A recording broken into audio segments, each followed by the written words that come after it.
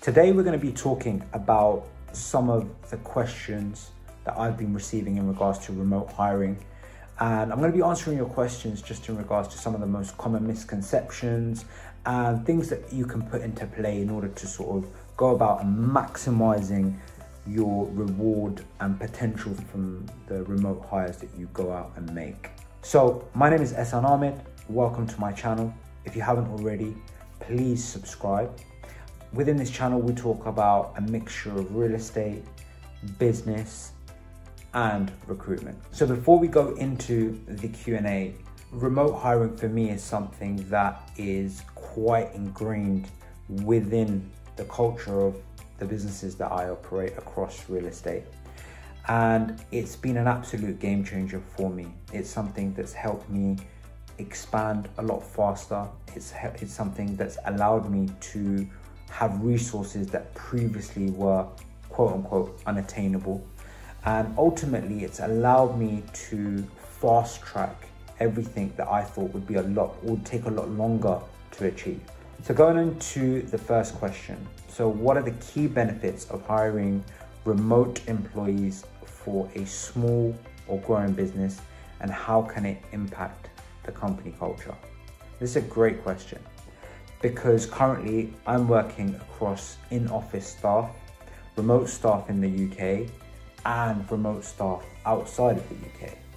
And the culture is something that can sometimes clash. Obviously, if you've got people from different regions, people working in office, people working outside office, it's something that needs to be contained. It's something that needs to be, it needs to be controlled to an extent. So the most important thing that we do is across all of our teams, every single morning, we will have a morning meeting.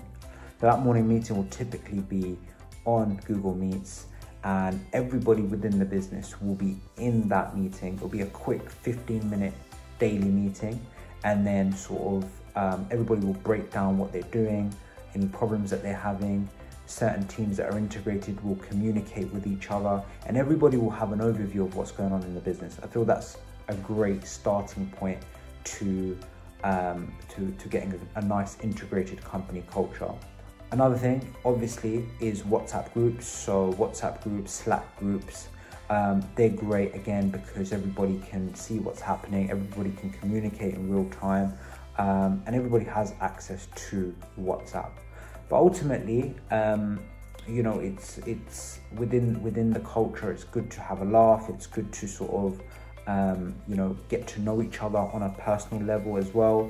And ultimately, people need to know that even whether you're based in office or you're based remote, if there's a problem, if there's an issue, that you can go to your team members. And that's the most important thing that we like to communicate.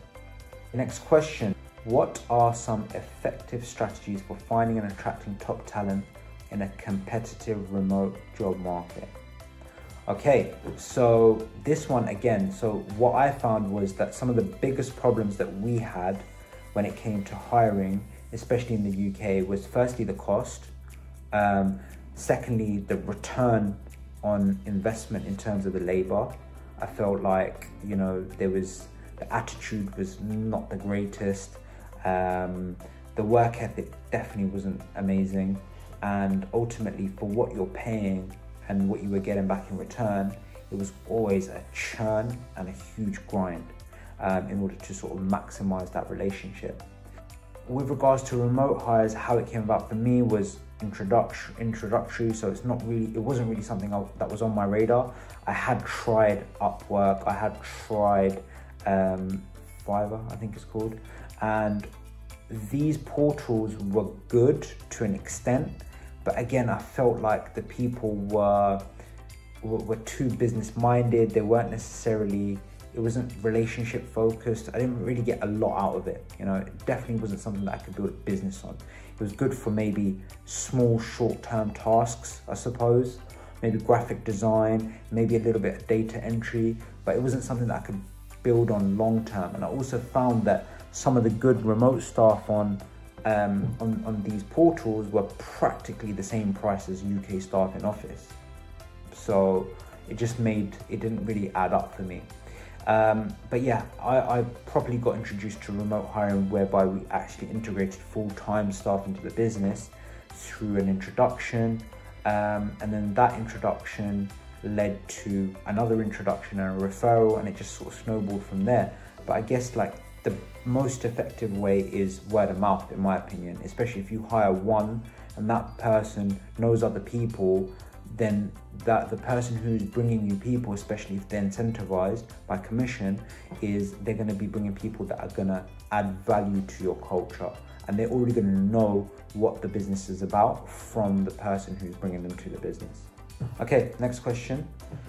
How can businesses ensure seamless communication and collaboration within a remote team, especially across different time zones? I think I've sort of already answered this. So again, morning meetings, WhatsApp groups, Slack groups, training across all areas of the business. Within certain divisions of the business, whether it's remote or in office, should be done at least once a week. And then obviously private communication also. Okay, what are the best practices for onboarding remote employees and integrating them into the company culture? Okay, so with this one, in terms of onboarding, how we typically do it is we hire not based on interview, we hire based on trial.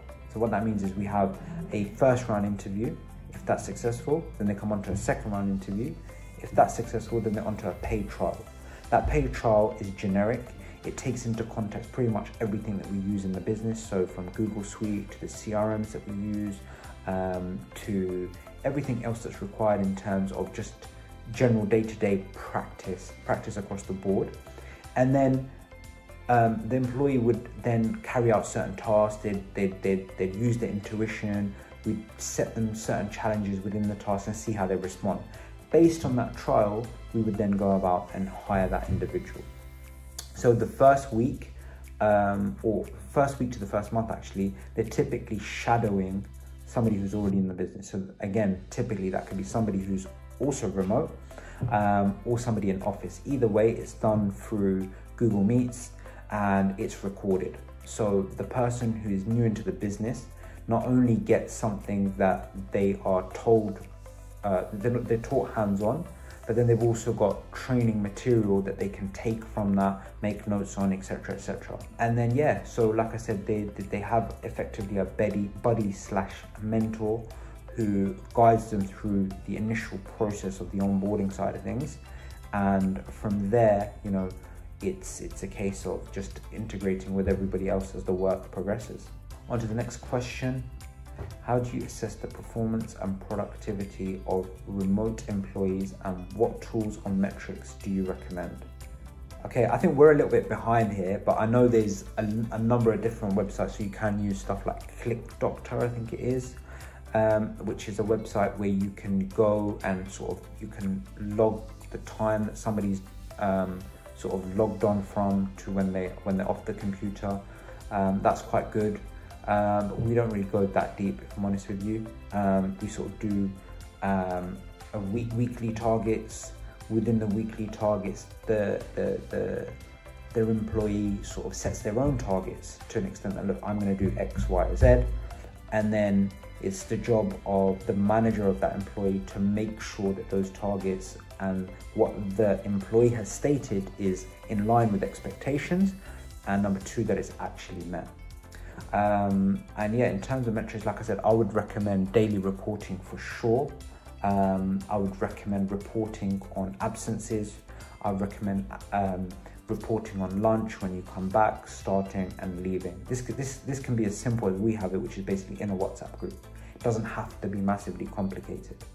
Okay, what are the common challenges businesses face when transitioning to a remote workforce, and how can they overcome these obstacles?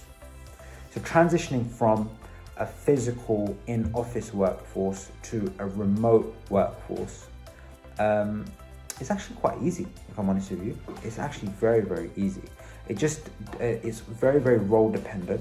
So typically, if the task is back office and it doesn't require face-to-face communication with the customer, which in most roles it doesn't, then that role can be outsourced very, very easily. It's more so sales and customer facing jobs that are harder to outsource, but even they can be done over time. So the major obstacles are just, I would say training, the culture, the processes. It's more so transferring a UK/US culture and dynamic into somebody who's based abroad in Pakistan, Philippines, Bangladesh, wherever it may be. It's not massively hard, but ultimately, if you can find somebody from those regions who's got excellent English, that makes the process almost seamless. How important is it to provide remote employees with opportunities for professional development and growth? And what initiatives can companies implement? Okay, that's very important. Very, very important. Like with in-office employees, remote employees have dreams, they have goals, they want to get somewhere. So it's very, very important to offer incentives. It's massively important to offer professional development and growth. And initiatives that you can implement are typically, what we implement is discretionary bonuses, managing other remote employees underneath them, and yeah, you know, any other sort of benefits that you would give to an in-office employee. Really, it's just a case of making sure that keeping them motivated. That's it. What are your thoughts on the future of remote work trends, and how can businesses stay ahead in this evolving landscape? Okay, in my opinion, I feel like the US has taken up remote work massively across the board. You know, you see a lot of companies, especially larger companies, they've outsourced a lot of their customer care to India, Philippines, remote places, and it's saving them a lot of money. But ultimately, is the customer service better? I don't know, that's arguable. But in my opinion, the UK is massively behind in that regard. I feel like the UK has not really picked up on the remote hiring trend as much as the US. And I feel like there is a gap in the market. I do feel in the future, in the coming years, the UK will adopt that more, especially where in terms of small business, the small business current sort of scale at the moment is that, you know, they're not used to working on a basis where they can hire people remote and grow a lot faster. And I feel like once that becomes prevalent in the market and people become aware of that, and they can realize that, you know, for as much as little as £500 to £700 a month, you can get somebody who's dedicated to your business and allows you to be completely hands off to the extent where you focus on growth. That is a game changer, because like, I know when I started up, that was not something that was available to me, and it always came with its challenges. And there's no small business out there, even if it's a startup, that would not benefit from a full-time employee. It's just not possible. Even if you're a salesperson, you're working a sales job, whether it's recruiting, whether it's real estate, insurance, whatever it may be, having an extra pair of hands as a virtual assistant is invaluable.